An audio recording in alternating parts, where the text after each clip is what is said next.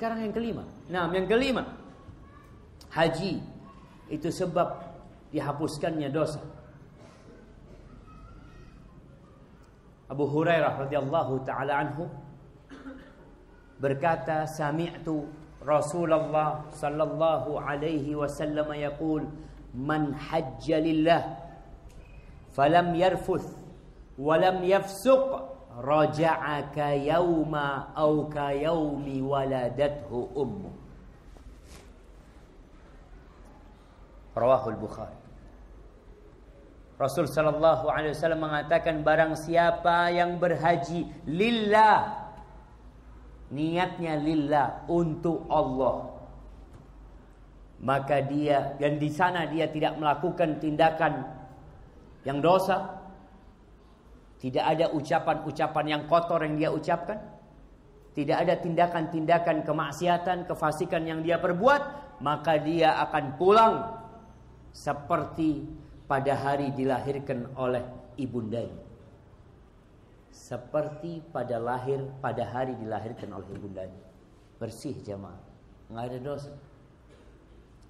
Ini rawahul Bukhari. Wa inda Muslim, man ata hadzal baita falam yarfuth walam yafsuq raja'a kama waladathu ummu. Dalam riwayat Muslim disebutkan, barang siapa yang mendatangi rumah ini, dia di situ tidak mengatakan kata-kata yang kotor dan tidak melakukan tindakan kefasikan, maka dia pulang sebagaimana dilahirkan oleh ibundanya. Pulang sebagaimana dilahirkan oleh ibundanya. Ini riwayat Imam Muslim, dan dalam riwayat Imam Tirmidzi dikatakan, man hajja falam yarfuth walam yafsuq ghufira lahu ma taqaddama min dhanbi.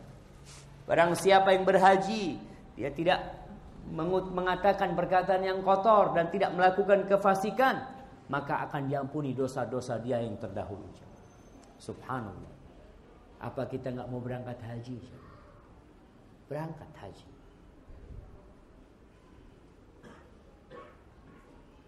Ana masih ingat beberapa kali ana ceritakan kepada teman-teman. Ada jemaah haji dari Bondowoso. Dia meninggal dunia rahimahullahu taala. Ketika dia pulang dari Mekah ke Madinah, sebelum pulang ke Indonesia, ana sempat mengunjungi mereka di hotel.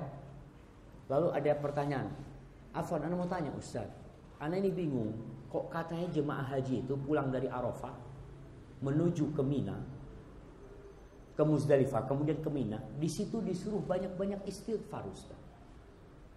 Allah mengatakan, thumma afidu min haitsu afadhan nas wastaghfirullah. Allah perintahkan, kemudian kalian bertolaklah dari padang Arafah sebagaimana orang berangkat. Di situ kalian banyak-banyak minta ampun sama Allah. Kenapa Ustaz? Padahal katanya orang yang berhaji itu seperti bayi yang baru lahir. Subhanallah. Dengan kepolosannya dia bertanya seperti itu. Itulah ibadah seorang muslim yang tidak pernah sempurna. Selesai sholat, apa yang kita katakan? Astaghfirullah. Nggak berhenti kita istighfar. Selesai sholat, selesai ibadah pun istighfar itu menjadi penyempurna ibadah kita, penghapus dosa-dosa kita, dan menyempurnakan yang kurang dari ibadah kita. Padahal dia sudah diampuni dosa-dosanya.